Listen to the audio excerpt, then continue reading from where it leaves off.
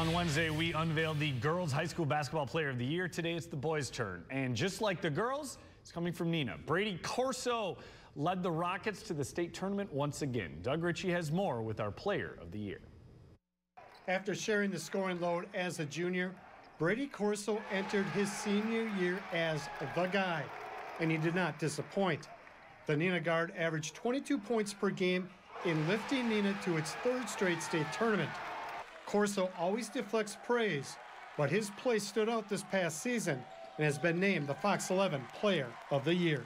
I go into the game just trying to do the best that I can to give my team the best possible chance to win, whether that's a shot for myself, a shot for setting up my teammates for the best possible shot that they can get, really working as hard as possible on the defense, communicating, just being a leader out on the floor. Everything that we expected on the court, and then plus just everything off the court. He was such a really good leader for us in practice, before games.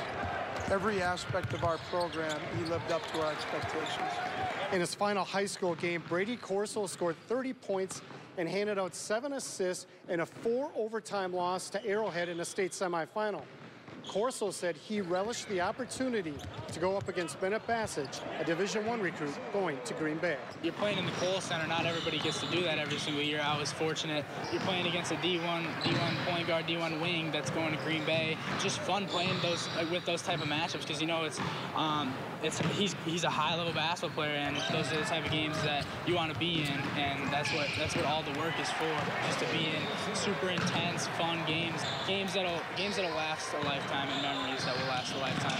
I was happy for him because I think outside of the FBA, I don't know that many people knew about him.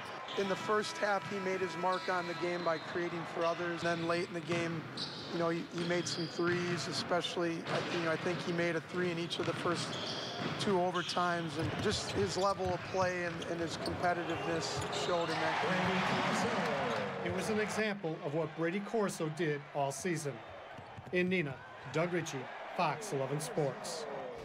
Coming up tonight at 10, Doug and Cody will introduce the first team all-area boys selections. They will break down the other 5 players who are joining Corso on the first team. Neenah swept the boys and girls Dougies Player of the Year honors. Brady Corso took home the award on the boys side. Who else is joining him on the first team? Doug Ritchay and Cody Krupp break it all down. Well, the high school boys basketball season, unfortunately, it did not end with any local state champions, but one Neenah Rocket sure left an impression of Madison. And Doug, he left a semifinal game, left it all out there in a game that no one's ever going to forget. He's our Player of the Year. Yeah, and that's Brady Corso from Neenah. Corso was fantastic all season long.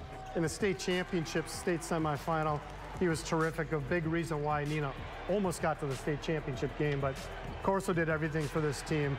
22 points per game. Have you ever seen a high school game like that? Not 1, not 2, not 3, well, 4 overtimes. Corso fell short, but that was a game to remember that Corso put together. Terrific game, 30 points, 7 assists. He was the best player on that court last night. There was some D1 talent in that game.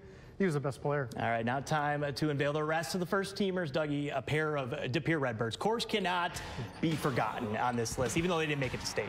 Yeah, Willa Hornseth, obviously, 16 points, 7 rebounds a game. Headed to Northern Iowa. This kid, both ends of the court, was a menace. Could hit shots like that. Also a very good defensive player. Yeah, his De Pere running mate, the first, but not only junior, first teamer on this list, Zach Kinzinger. What a kid this is. Yep, 20 points per game, over 5 rebounds per game, which suggests he can do it inside and outside. Unlimited range, really good shooter. He's a gamer, and he's going to Wisconsin, so a lot to look forward to there. And of course, De Pere came in the year reigning state champions, really just seconds and a bucket away from having a chance to repeat. But that team, I know they're losing Hornseth. They're going to be good next year as well. Absolutely. De Pere, a really good ball club. When you start with Zach Kinzinger, it's a very good starting point for next season. And the most electric, at least I think maybe the most electric on this list, there was no stopping Zay Mitchell this year for Oshkosh North. Yeah, if you watch these highlights, you can understand why he's going to Iowa State. 25.7 points per game. Terrific inside-outside player. Yeah, he dunks, but he can play the point guard. He's a really good player, and that's why he's going to be a Cyclone in a couple of years. Yeah, continuing the Spartan to Cyclone, of course, following the steps of Tyrese Halliburton. So this honoree, undefeated before they fell in the state finals, but Keel has a good one right here in this guy. Yeah, Pierce Arns, 19 points, 4 assists per game. Really good player, really clever, knew how to get baskets inside despite being under 6 feet, and he also could hit the three. All right, rounding out the Fox 11 first teamers, I could not believe this guy has a year left of eligibility. Unreal. Yeah, Packer and Conference not very happy about it either. Drew Dowse, 32.8 points per game, 2,225 career. He knows how to score, what suggests by his points.